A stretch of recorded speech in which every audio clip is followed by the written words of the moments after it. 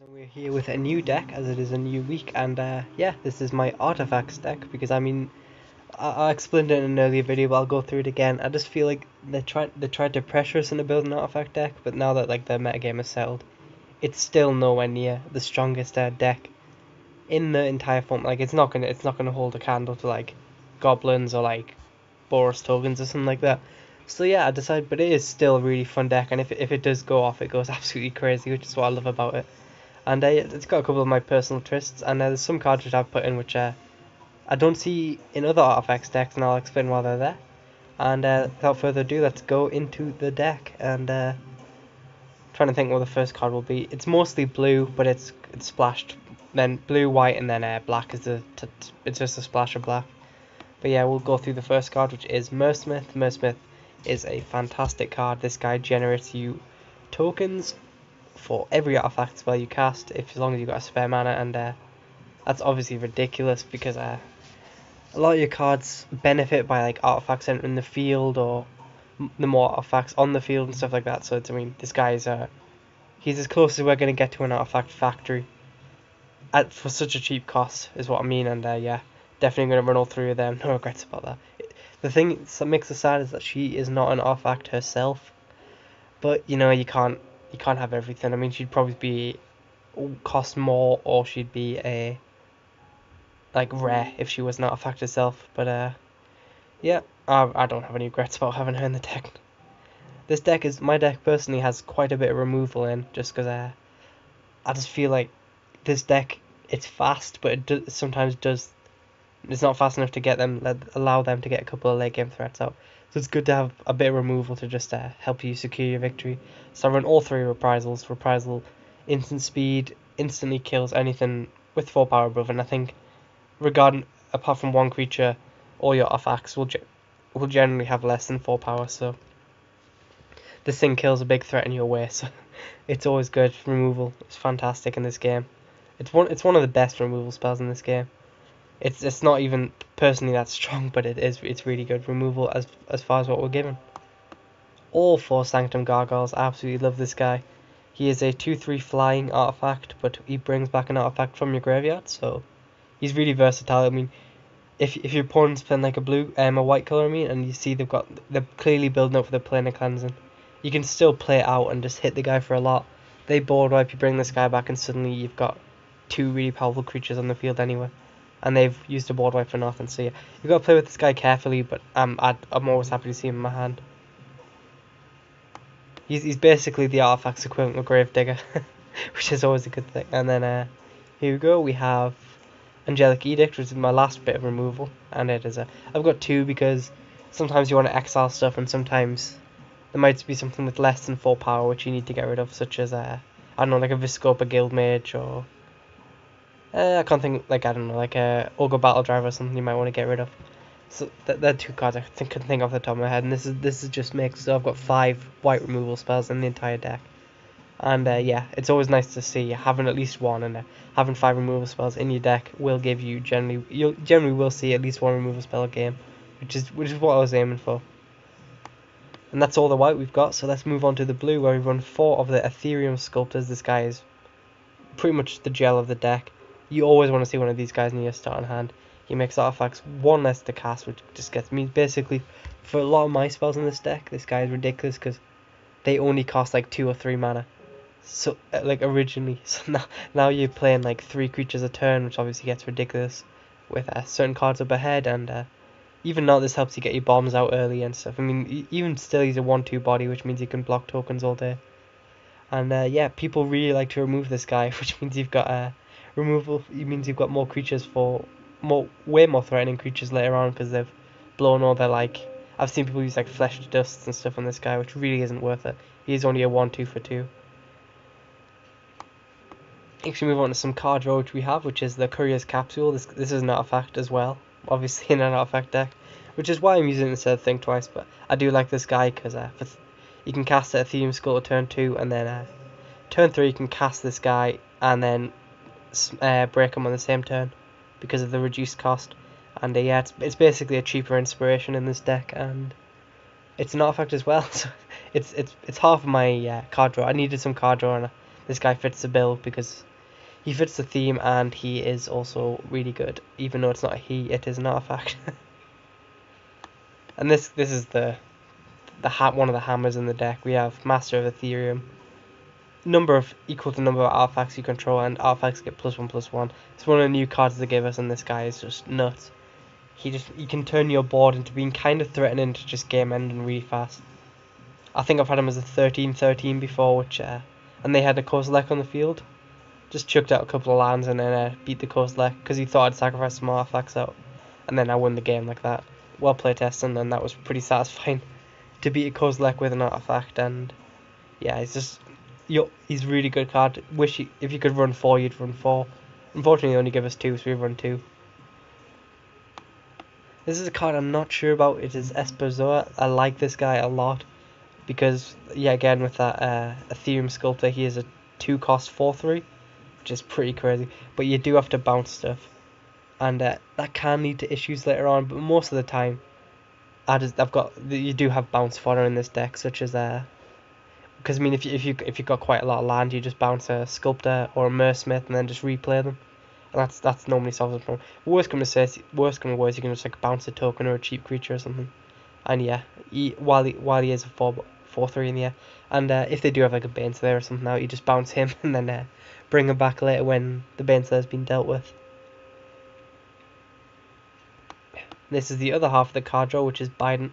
This thing is absolutely crazy in this deck. It's an artifact as well, which is always nice. You never want to see 2, but you have to run 2, so you've got a better chance of seeing one. But combat damage is really easy in this deck because you have a bunch of flying creatures, and generally you can go wide and draw a bunch of cards. And the creatures your opponent have to attack is actually quite relevant. If you've got like an Esperzo out and they've got like a Viscopa Guildmage, you can just bait them in. They have to attack, and then you just beat their creatures and block favorably. So yeah, it's a really good card in this deck. And I mean, I think I played one game. I always like to do little anecdotes of where the cards went nuts for me. And I think I've had one game with this deck where I drew well over 10 cards. He angelic edicted one of the sculptors the same game instead of this guy, and it's just like the biggest mistake he could have made because I was really short on land, but I was drawing like 4 cards a turn, and it really helped me get past that mana screw, and I did win that game eventually. The double blue is a problem, but well, it's not a problem. We generally can get there. This deck is favorable to blue. It'd be nice if it was single blue, but it is legendary 4-cost mana, and it is ridiculous. So I mean, it's worth the trade-off. Then we have our blue bomb, which is Shardling Sphinx. I'm very surprised if people didn't see this guy coming. Basically, he's flying 4/4 body, which is pretty good, but he also, every time you deal combat damage, you get a free artifact which hits the field, makes other creatures bigger. It can get out of hand really fast because them artifact creatures can then attack in the next turn, and if they don't have any flying, yeah. So it's basically like a exponential effect, and it just can get really out of hand. But opponent cannot allow this guy to stay on the field. They need to remove it. And there's always the advantage that you can play it for a lot cheaper as well with the sculptors. And finally we move on to black, which really isn't too much black. We have the Glazed Fiends. This is my new favourite card. I absolutely adore this guy. He is ridiculous. If you're with a sculptor out, you play this guy turn 2, play a sculptor, and then another, like, I don't know, just say you've got 2 sculptors in hand, you've been really lucky. You play this guy turn 2, you play a sculptor, 2 sculptors turn 3, and hit him for 4. Then you just keep chaining artifacts. Like with Mersmith, you play an artifact. This is my new favourite combination. You've got Mersmith and this guy in the field. You play an artifact. You draw. You make a token with Mersmith. This guy gets +4/+4 just for that. If you've got nothing else in your hand, it's just you need to remove this guy. I'm not sure if people haven't realised yet, but this guy he is literally the hammer of the deck, and he's won me more games than any other card in this deck. And you've seen some of the bombs so far, and yeah, that's not an understatement. Hopefully I'll get to show that this week.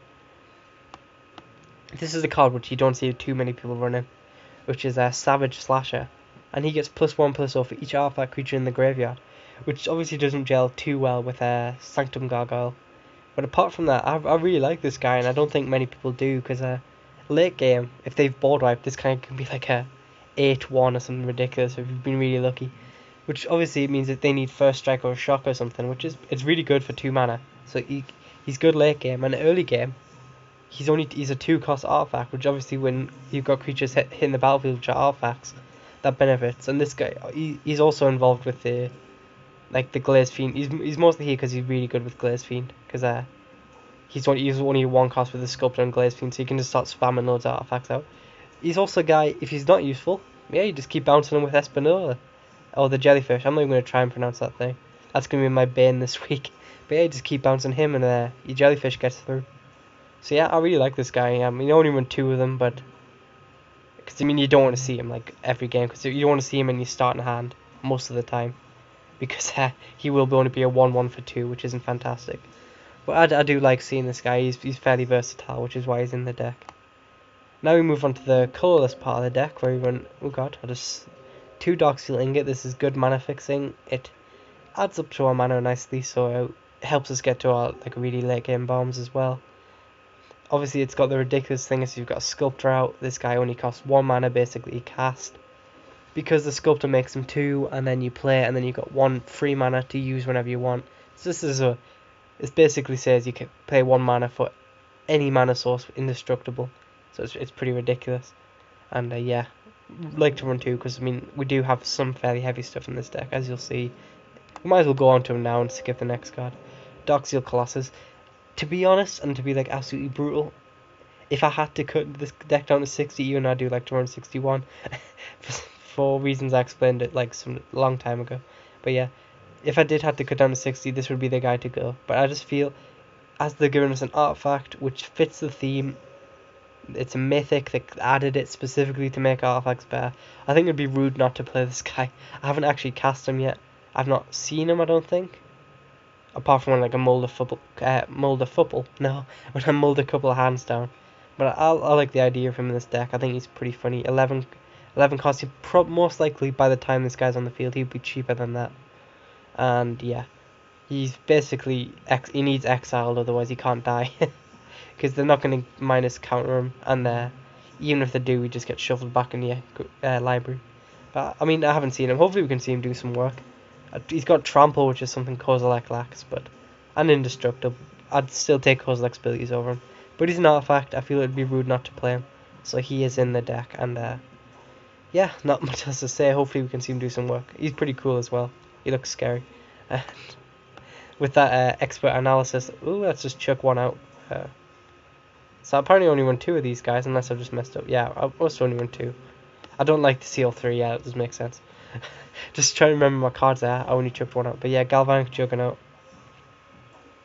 I love this card. I mean, I really do, because it's basically got Vigilance if you're going for Alpha Strikes every turn. Because they'll just keep, they'll try and favorably block a token or something. And they'll just keep ignoring this guy, and he's a 5/5 for 4 with Vigilance. I mean, that doesn't untap stuff can, so it gives you only creature out. But if you've got them in a situation where they have to block every turn, you're golden, because this guy just keeps hammering them.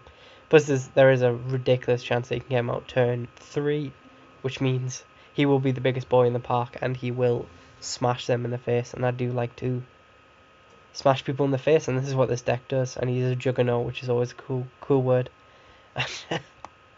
Finally, we move on to the last card. Well, no, Juggernaut decided he wanted to show up again, but we'll move on to the last card, which, if it lets me, apparently my mouse is broken. There we go.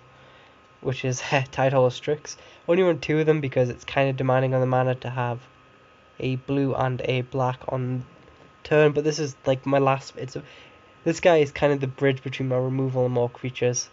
It's like pseudo removal, pseudo creature. I mean, if you've got Master out, this is a 3/2 flyer, Death Toucher in the air, which is really nice. But even if you don't, he's a 2/1 Death Touch. So if they've got a Pellic Worm, you can just trade, even though you would take a lot of damage. But you would just trade. They'd probably be scared to attack in, and that's always a fun thing. So yeah, I do like this guy. Don't want to see him in your starting hand, because this deck's mana, I mean, it's good, but it's asking a lot to have untapped blue and untapped black in your hand to cast this guy, or something of the sorts. He is in the deck though, because Death Touch is amazing. Even though they haven't really given us too much to abuse. And then let's move on to the lands, which actually I'm not being complaining. I mean, the biggest struggle I've had in this deck is getting the double blue out, but I am heavily favouring blue. I mean, I'll count up my sources. I've got 3 Arcane Phantoms, 3 Azorius Guildgates, 3 Dimir Guild Gates, which is 12 sources right there. And then 17 blue I've got. And I've got, how much white? I've got 7, 10, 17, 12 white, and then 3, 6, 9, 11 black. So yeah, 17, 12, 11. So it's heavily favouring blue, and then white and black are kind of in the back. I mean, I'd run less black, but you do want to see this guy on turn 2, so that's kind of why he's favoured. Plus, you gotta remember, I've got Dark Seal Ingot, so that's basically 3 mana for each of them colours as well. And I've got all this card draw as well, so I mean, mana hasn't been an issue so far, and hopefully it stays that way. And yeah, that's really all I've got to say, so look forward to this deck tomorrow. I've been having a lot of fun with it. Hopefully I can get Darksteel Colossus out. I mean, I really want to play this guy. I feel he'd do better in like a green deck with culverts and stuff, but he is an artifact. He fits the theme. He's like Sovereign in my Abzan deck. He fits the theme. He's in the deck, but he doesn't look like he'll be the strongest in it. But hopefully he proves me wrong. And yeah, on that bombshell, I will see you guys tomorrow, where we will test this theory and hopefully start things off in a winning way. So thank you guys for watching, and I will see you then.